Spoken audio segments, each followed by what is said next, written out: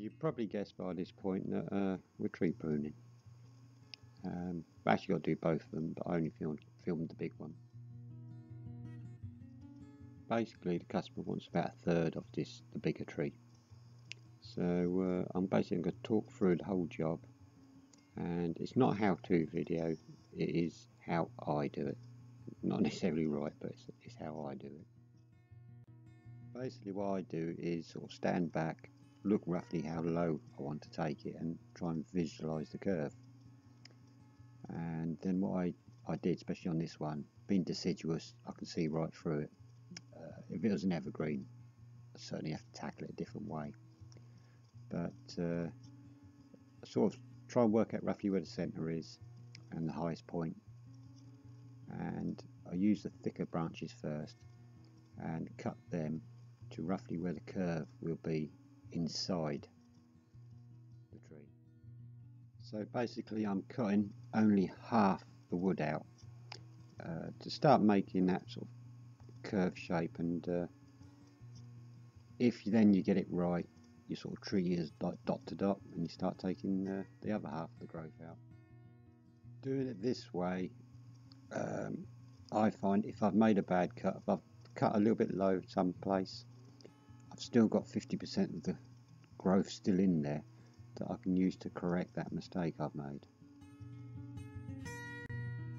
I actually film this all from sort of basically one angle, but as I make all them sort of, I suppose you call them marking cuts to mark the curve, I continually work my way round the tree all the time to keep that curve consistent. And every few cuts I stand back and look. I also start from the dead centre and slowly work my way down the sides.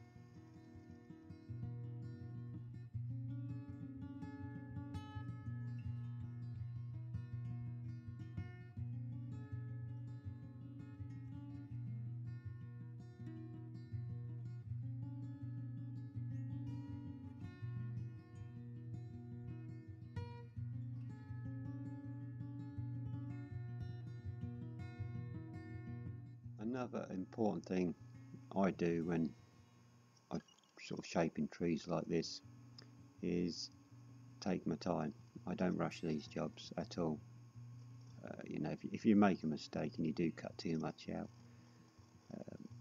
and you do lose that shape, you sort of, there's no going back. So I definitely find it pays to go slower. But you can actually start to see now some of the cuts are starting to make a sort of a bit of a defined shape just in there now.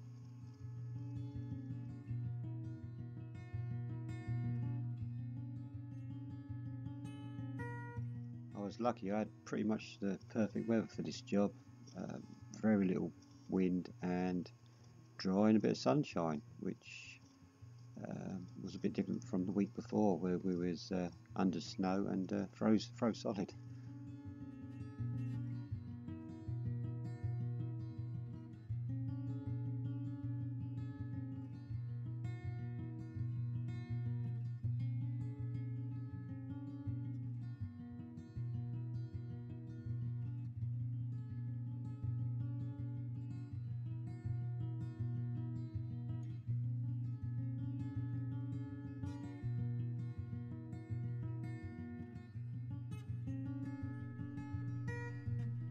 You can see the curve in the tree taking shape quite nicely now, and I was sort of happy walking around the tree looking, thinking that shape was right. So now it'd be to take the other 50% off, pretty much just line them cuts up with my previous cuts.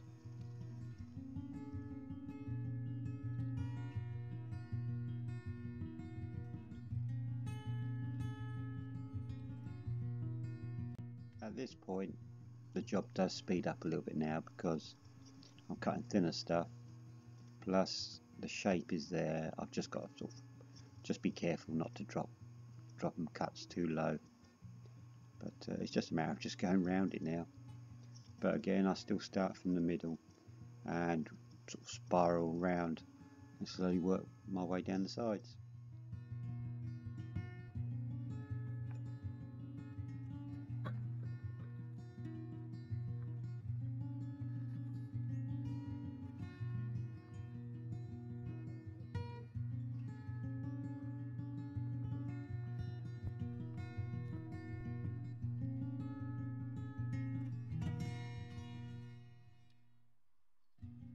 once I was happy with the top and sides, it was just a matter of a little bit of a prune underneath, tidy it up.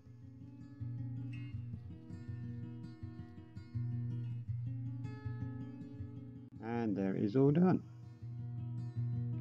I was actually quite pleased how it came out, and the customer has promised that it will be trimmed every year. So over time it will get much better defined edge to it as well. So, but yeah, I was actually quite pleased how it came out. All that was left to do at this point was chip the waste up. So I'll stop talking and let you watch that. But thank you for watching, and hope you enjoyed. Thank you.